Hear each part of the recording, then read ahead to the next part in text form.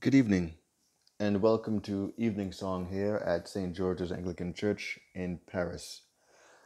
The psalm appointed for this evening, Saturday, the 22nd of August, is Psalm 84, and our reading comes from Mark chapter 4. O Lord, open thou our lips, and our mouth shall shew forth thy praise. O God, make speed to save us. O Lord, make haste to help us. Glory be to the Father, and to the Son, and to the Holy Ghost, as it was in the beginning, is now, and ever shall be, world without end.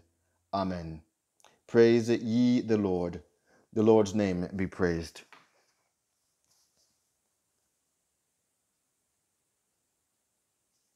How lovely is your dwelling place, O Lord of hosts! My soul has a desire and longing to enter the courts of the Lord. My heart and my flesh rejoice in the living God. The sparrow has found her a house, and the swallows a nest where she may lay her young at your altars, O Lord of hosts, my King and my God. Blessed are they who dwell in your house. They will always be praising you. Blessed are those whose strength is in you, in whose heart are the highways to Zion, who going through the barren valley find there is a spring, and the early rains will clothe it with blessing. They will go from strength to strength and appear before God in Zion. O Lord God of hosts, hear my prayer. Listen, O God of Jacob. Behold our defender, O God, and look upon the face of your anointed. For one day in your courts is better than 1,000. I would rather be a doorkeeper in the house of my God than dwell in the tents of the ungodliness. For the Lord God is both sun and shield. He will give grace and glory. No good thing shall the Lord withhold from those who walk with integrity. O Lord God of hosts, blessed are those who put their trust in you. Glory to the Father, and to the Son, and to the Holy Spirit, as it was in the beginning, is now, and shall be forever. Amen. My child, if you have given your pledge to your neighbor, if you have bound yourself to another, you are snared by the utterance of your lips, caught by the words of your mouth. So do this, my child, and save yourself, for you have come into your neighbor's power. Go, hurry, and plead with your neighbor. Give your eyes no sleep, and your eyelids no slumber.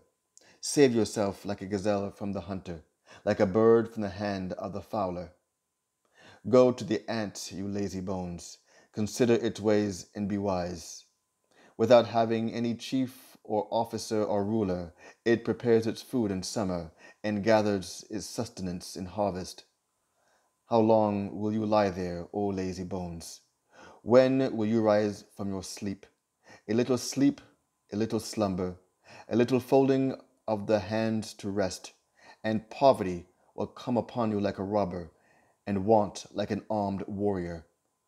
A scoundrel and a villain goes around with a crooked speech, winking the eyes, shuffling the feet, pointing the fingers, with perverted mind, devising evil, continually sowing discord.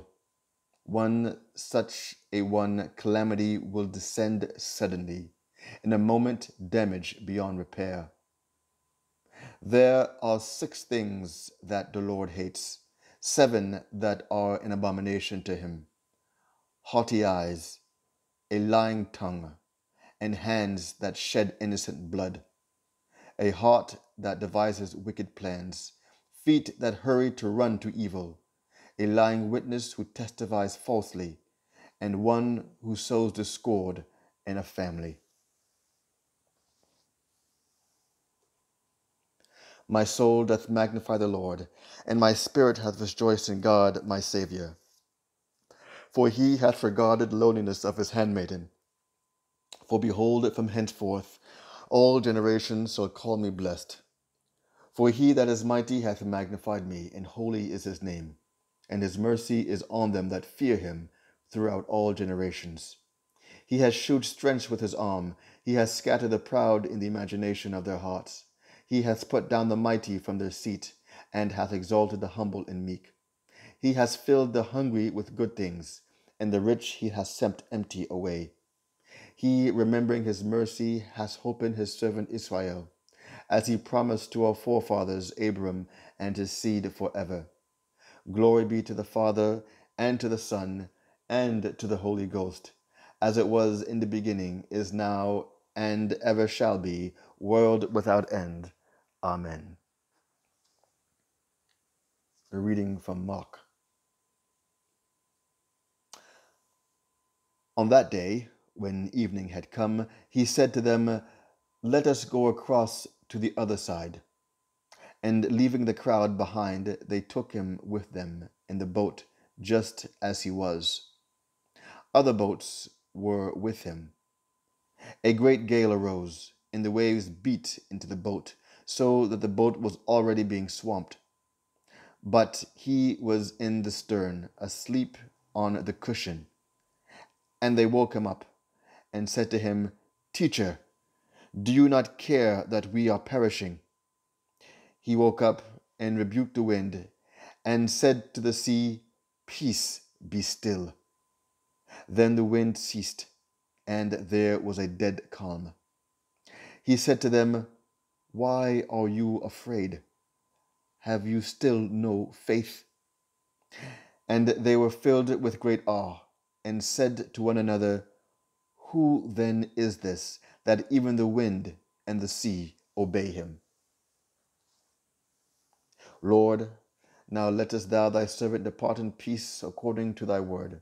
For mine eyes have seen thy salvation, which thou hast prepared before the face of all people, to be a light to lighten the Gentiles, and to be the glory of your people Israel.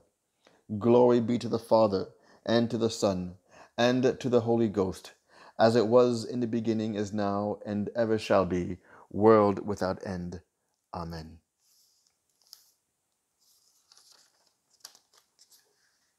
I believe in God, the Father Almighty, maker of heaven and earth, and in Jesus Christ, his only Son, our Lord, who was conceived by the Holy Ghost, born of the Virgin Mary, suffered under Pontius Pilate, was crucified, dead, and buried.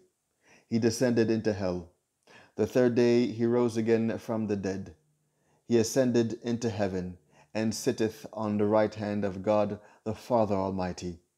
From thence he shall come to judge the quick and the dead. I believe in the Holy Ghost, the Holy Catholic Church, the communion of saints, the forgiveness of sins, the resurrection of the body, and the life everlasting. Amen. The Lord be with you, and with thy spirit. Let us pray. Lord, have mercy upon us. Christ, have mercy upon us. Lord, have mercy upon us. Our Father, which art in heaven, hallowed be thy name. Thy kingdom come, thy will be done, in earth as it is in heaven. Give us this day our daily bread, and forgive us our trespasses, as we forgive them that trespass against us. And lead us not into temptation, but deliver us from evil. Amen. O Lord, shew thy mercy upon us, and grant us thy salvation. O Lord, save the Queen, and mercifully hear us when we call upon thee. Endue thy ministers with righteousness, and make thy chosen people joyful. O Lord, save thy people, and bless thine inheritance.